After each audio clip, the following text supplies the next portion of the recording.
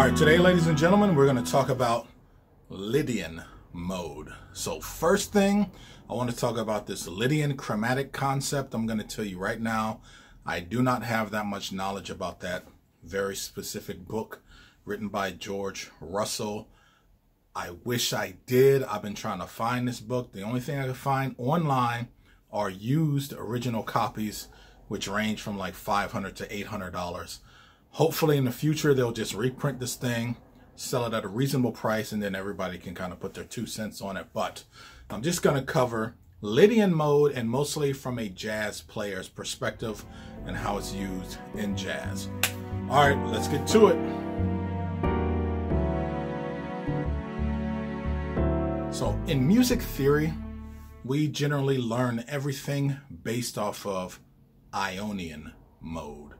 And there's an idea that we should actually be starting with Lydian. So the idea is that Lydian is the more fundamental mode to start with. So I'm going to explain to you, at least from a very theoretical perspective, why that's so and why it makes a lot of sense to do that. All right, so first, let's talk about what Lydian mode is. Lydian mode, basically, from the Ionian mode perspective, has a sharp 4, or sharp 11 in jazz, but a sharp 4. I recently did a video on understanding the cycle of fourths and fifths. Since this is going to be more of a jazz perspective, I'm going to focus on the cycle of fourths. But the cycle of fourths backwards is the cycle of fifths, and the cycle of fifths backwards is the cycle of fourths. You may have heard cycle or circle means the same thing, but let's focus on the cycle of fourths. The cycle of fourths is really just a way of adding flats.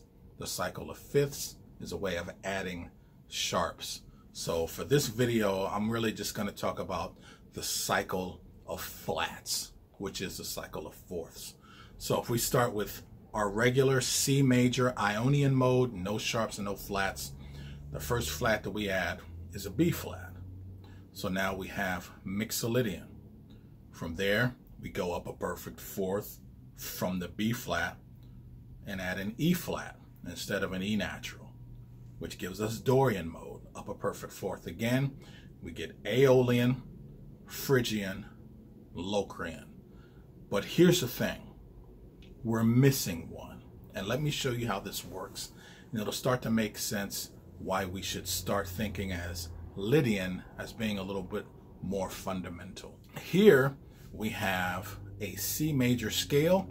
I've run this through the cycle of flats, ending on a G flat, which gives us Locrian mode.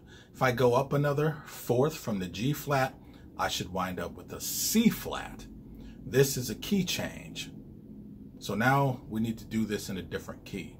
But if you take a look at what we have, when we respell this inharmonically, if we look at it spelled inharmonically, we have B, C sharp, D sharp, E sharp, F sharp, G sharp, A sharp, and then back to B. So once we hit the new key, the key of B, we are already starting with Lydian mode. And then if we go up from the C flat, which is that B natural, then that would take us to F flat.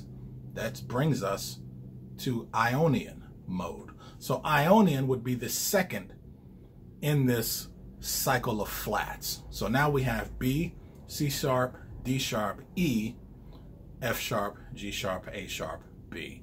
When you run this thing through all 12 keys, everything starts with Lydian.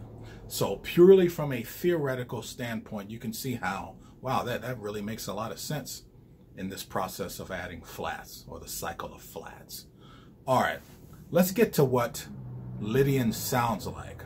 Why does it sound different from Ionian mode?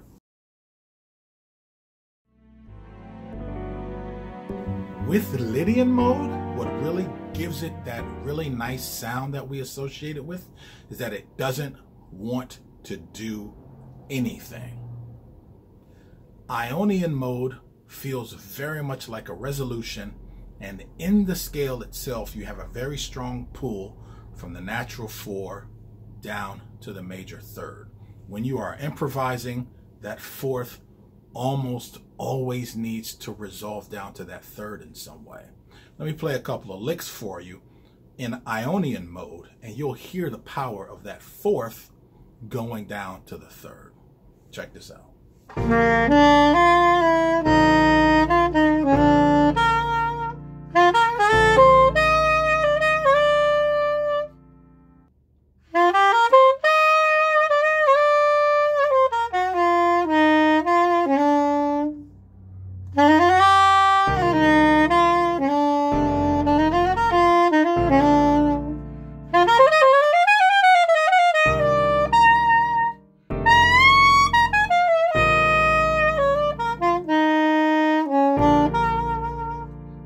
Ionian mode has built-in within its sound, within that scale, functions that drive our ear to a very specific place.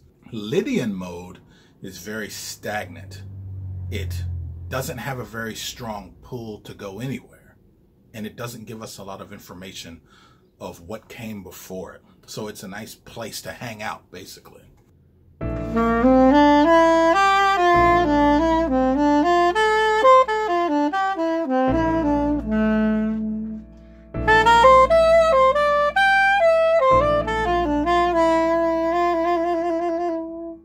Now, to your ear, Lydian mode, that sharp 4 might want to keep going to the 5th.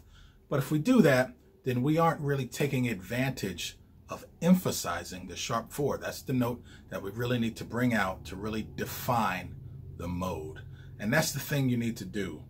When we are talking about modes, there's certain notes there that you have to emphasize to really drive your ear to hearing the sound of that mode.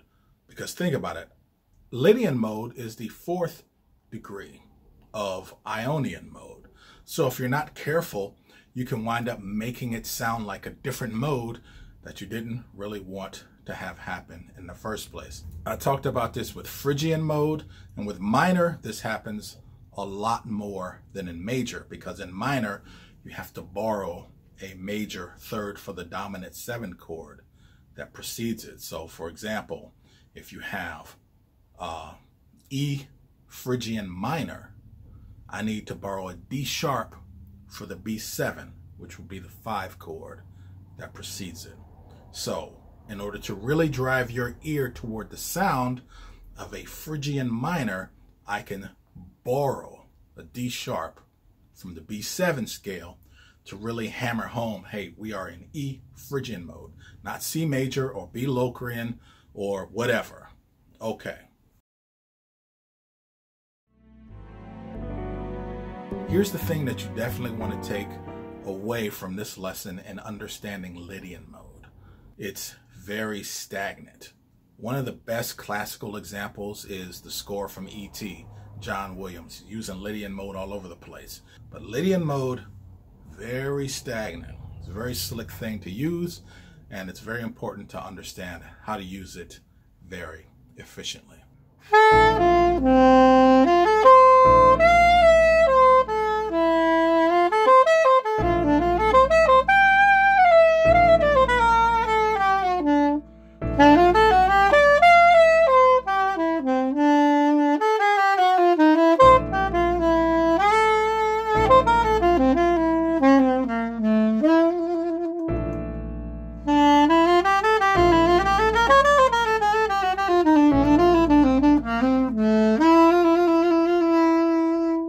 Let's talk about mode shifting, ladies and gentlemen. So let's say we're in the key of C, Ionian, and then we go to a type of C Lydian. How does this happen? What are some common ways something like this happens? So in jazz, you hear a lot of 2-5-1s. You also hear a lot of 3-6 2-5-1s, and also you hear a lot of 4-7 3-6 2-5-1s. But in this case, the 4 is actually a sharp 4. So you get your sharp 4 7 3-6 2-5-1. This happens a lot in jazz. So you'll already have the Ionian in the key of C, your C Ionian tonality set up, your C Ionian mode, and then you'll hear an F sharp half diminished 7, which really is just the C Lydian starting on an F sharp. Sounds like this.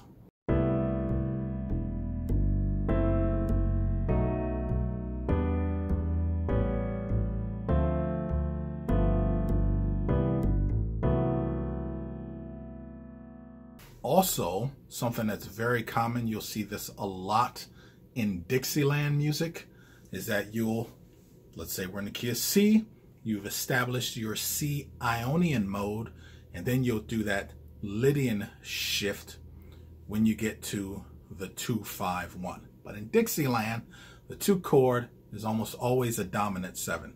Technically, a 5/5, but for this, I'm just going to call it a 2 dominant. So in the key of C, instead of having D minor 7, G7, back to C, you'll have a D7. A D7 is just a C Lydian scale starting on a D. Okay, so to me, it all really jumps out and becomes really obvious when I hear that type of shift from Ionian to Lydian mode. All right, hear this.